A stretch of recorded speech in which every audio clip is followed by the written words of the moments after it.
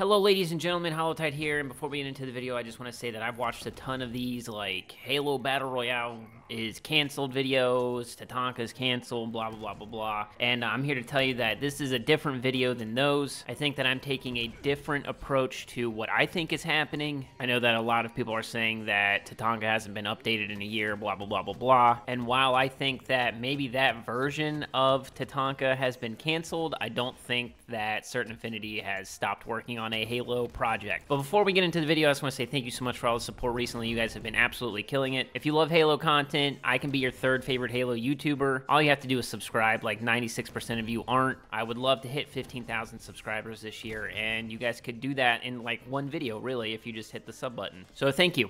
Alright, so recently, like, a ton of game journalists, company things have been tweeting about Tatanka is canceled, Halo's Battle Royale is canceled, and a ton of people have been talking about it on the internet. People inside the Halo community, people outside of the Halo community. Now, I know some of you are going to be happy that there probably isn't going to be that iteration of a Battle Royale for Halo. Others might be a little bit more sad. But with all the changes within 343, with all the changes to how they are viewing Halo, the changes that looks like are coming in the TV show, I think that they adjusted their timeline and their priorities. And with that, adjusted what Certain Affinity is working on. As of late, last year, Max Hoberman, who is like the CEO of Certain Affinity, said that the biggest project that they're working on is still the Halo project. We have three projects, well, 3.1 I call it today. We have three big ones and one small one.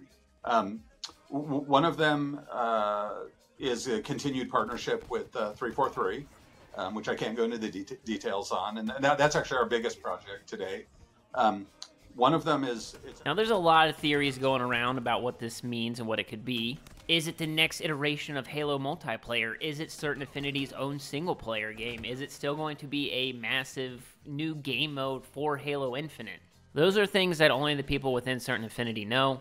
But what we do know is that they've been working on this for years at this point. Something Halo, just... I can't believe that they would scrap everything and just throw away years worth of work and assets and things like that. I think a lot of people have been asking for a story campaign type of Halo game. I mean, even recently, there's been a ton of support for the Flood horror kind of game. People want Halo to have a story. People don't want to wait like a decade for the next one. So what I think could happen, might happen, is that Halo Infinite is going to be the platform for multiplayer. And what Certain Affinity is working on may be more of the story content.